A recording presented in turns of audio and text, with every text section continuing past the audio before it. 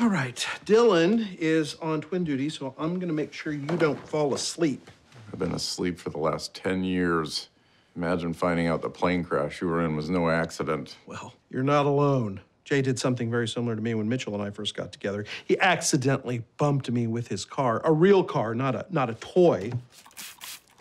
I was pretty bruised up. I just assumed it was because he didn't want his son with a boyfriend, but he thought Mitchell could do better. It was a bit of a shock.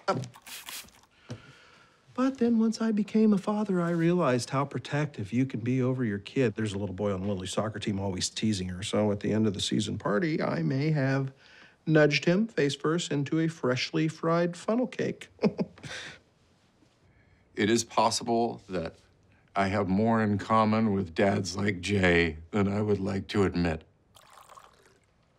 Sorry I ate the last waffle, Mr. D. I've been so hungry lately. I wonder if that means we're pregnant again. Oh, shoot.